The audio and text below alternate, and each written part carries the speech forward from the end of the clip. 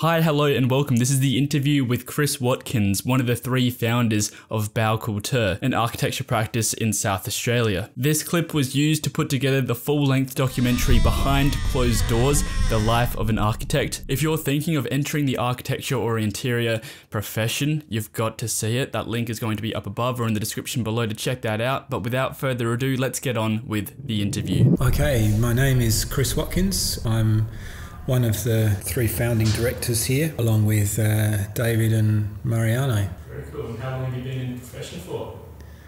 I graduated in 1993, so there's a lot of years there. What's that, 27? 27 years, a long time. Doesn't feel like 27 years though. No. Sometimes it does, sometimes it doesn't, but you know. Goes quick. Yeah, it has gone really quick, man, like really quick. Yeah, right. Scarily quick. Yeah, so why architecture? What made you want to be an architect? My dad was a builder. As a kid, I've always been, mucking around building sites and making things and interested in materials and putting things together. And he was always really open in showing me and teaching me how to use tools and stuff. And I guess because I showed an interest in it, it just helped that happen. So I guess construction and that has always been a big part of my life. When I was at school, I kind of wanted to be an architect. I kind of wanted to be an engineer, but I was also a bit lazy too. So, and I was playing music at the time, and maybe that was something that I felt that I could do. When I finished school, I didn't choose architecture, mainly because it was 5 years, whereas engineering at the time was 4 years.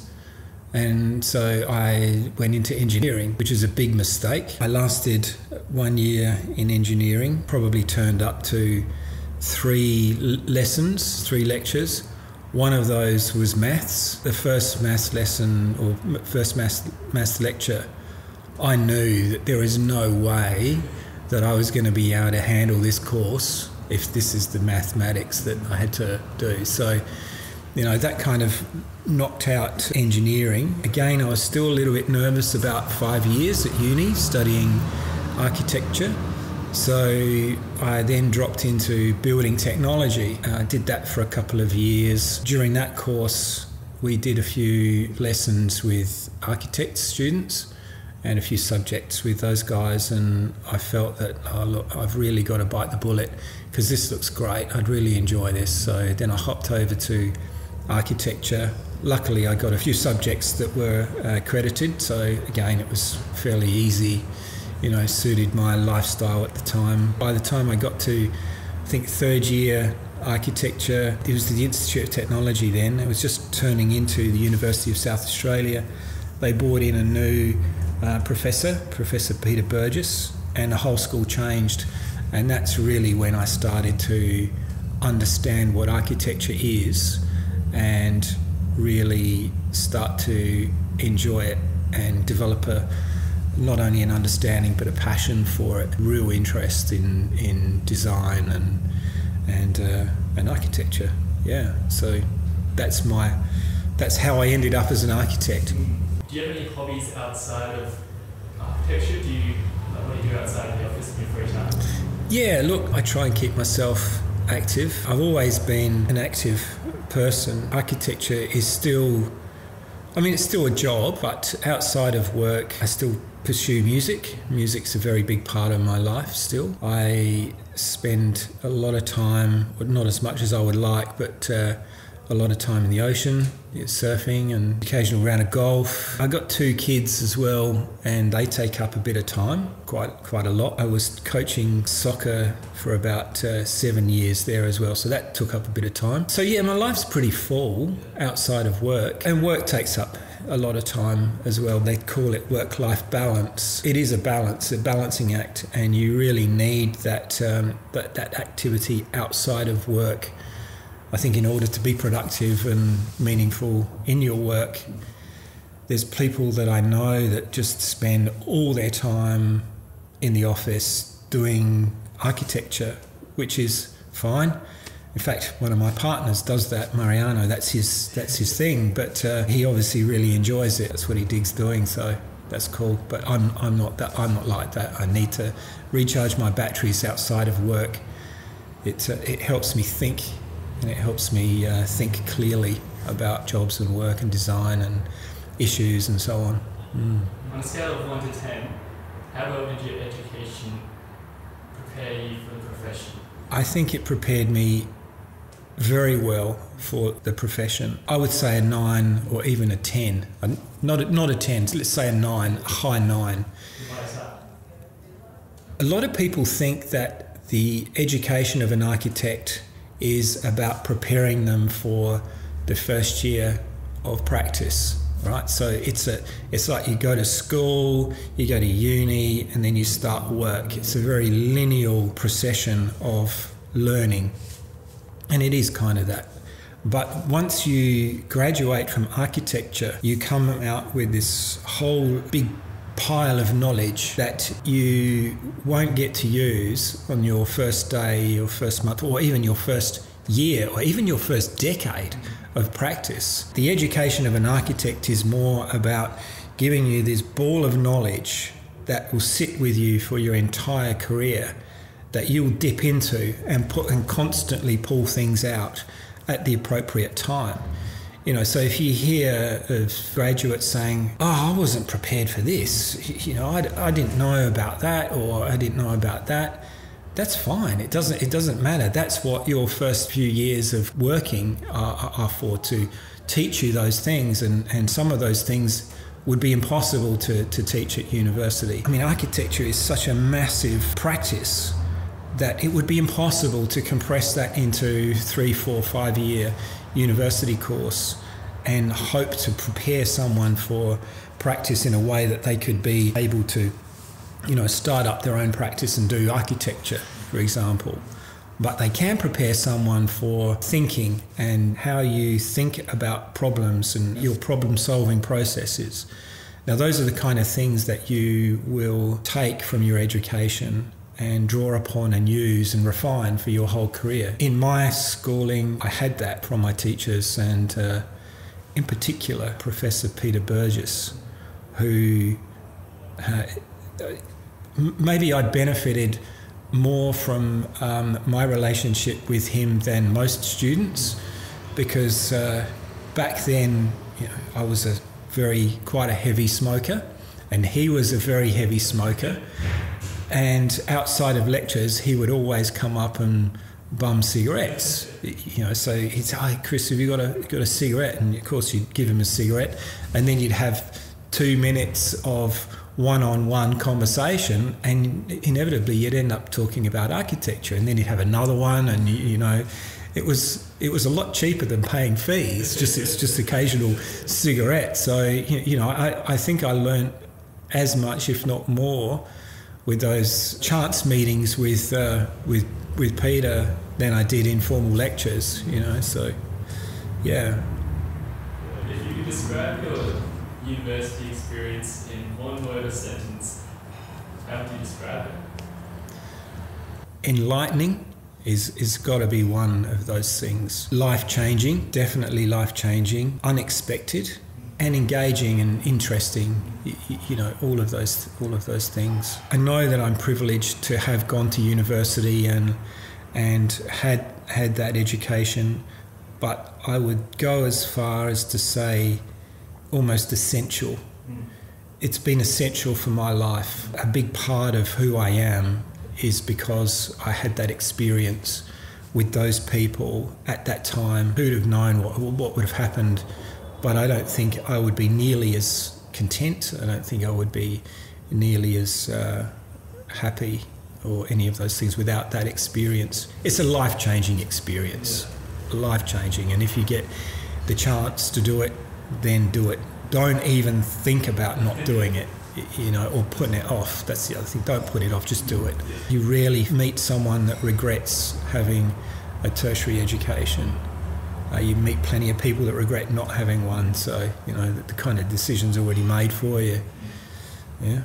So to start your day as an architect, do you have any special morning rituals or routines that you do whether it be as soon as you wake up or as soon as you get into the office? Yeah. Coffee has plays a big part of that.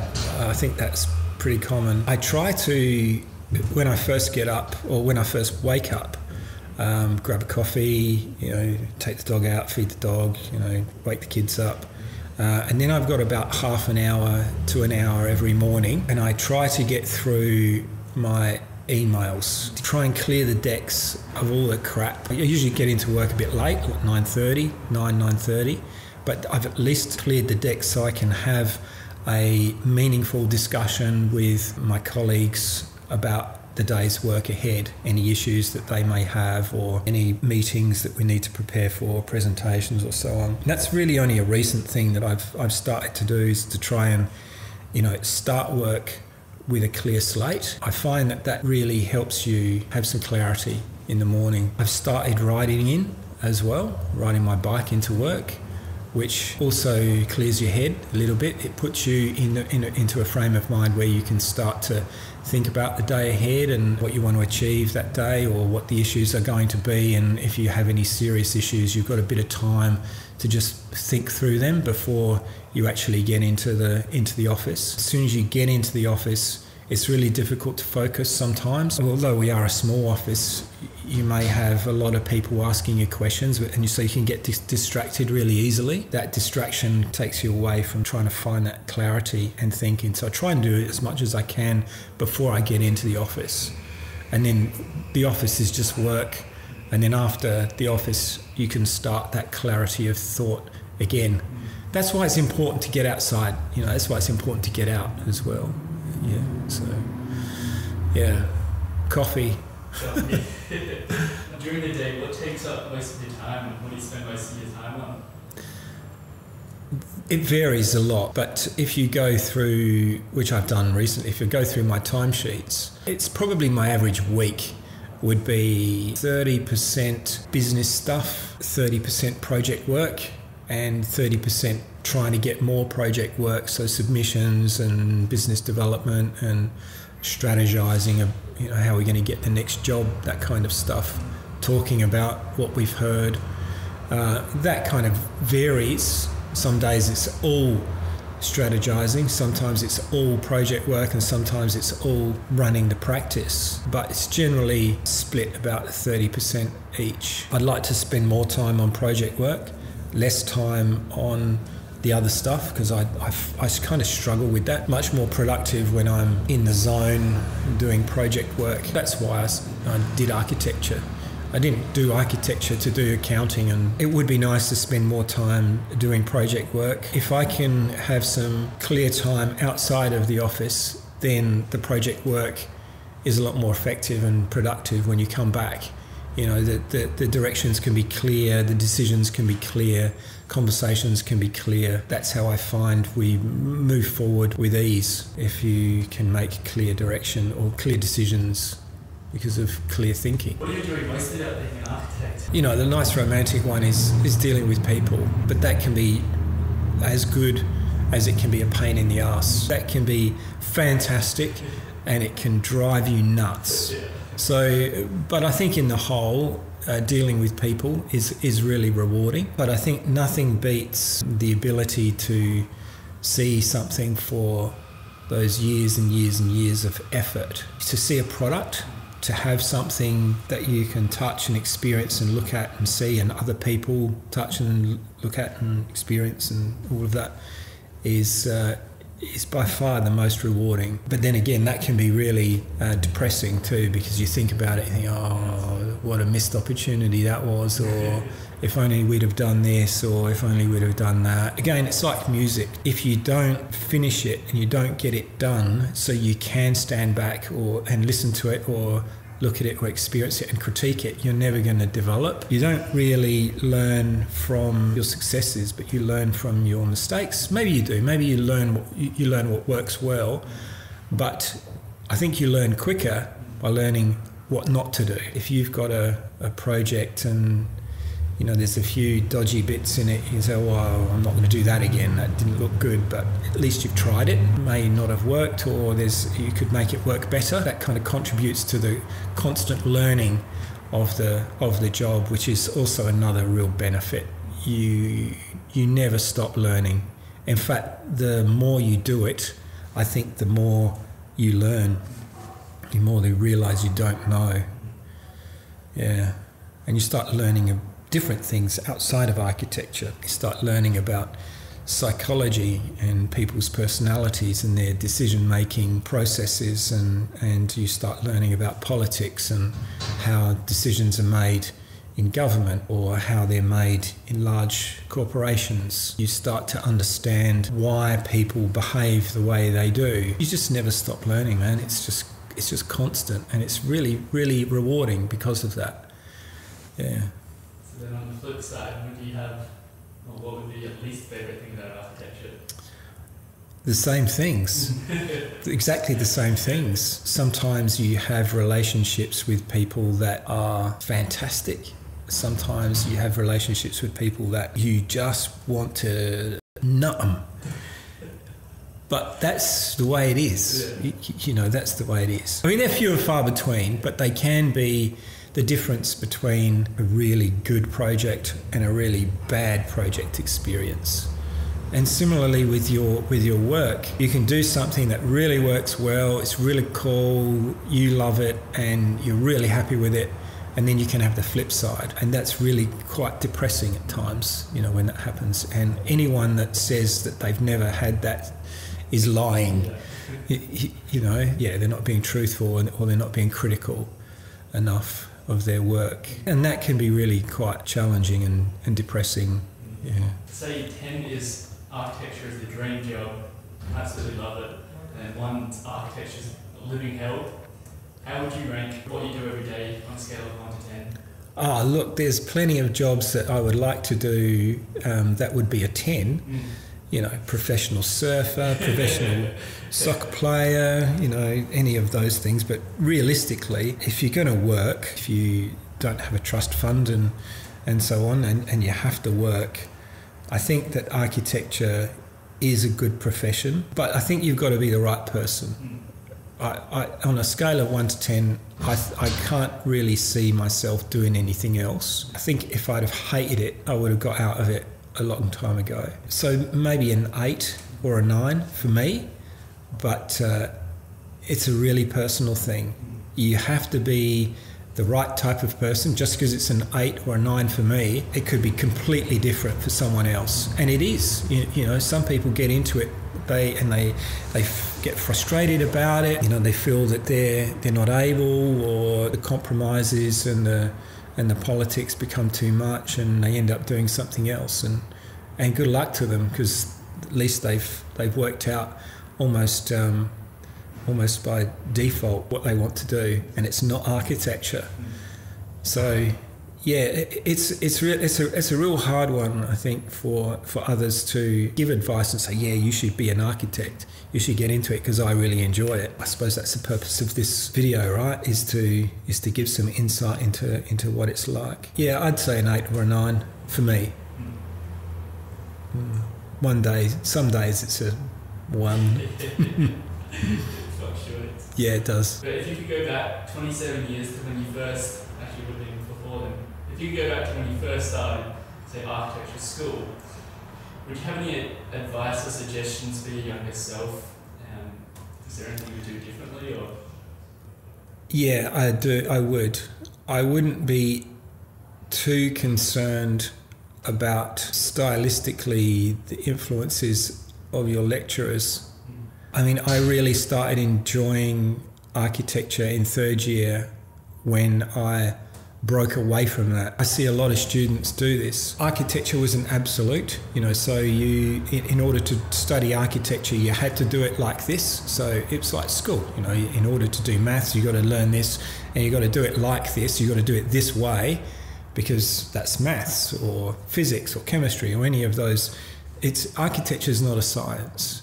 Design in architecture is very much an art. As soon as you can find your thing, in any art, don't worry about what anyone else says. If it contradicts what you believe in your heart or your gut, is right, then ignore them. You got to follow your own path.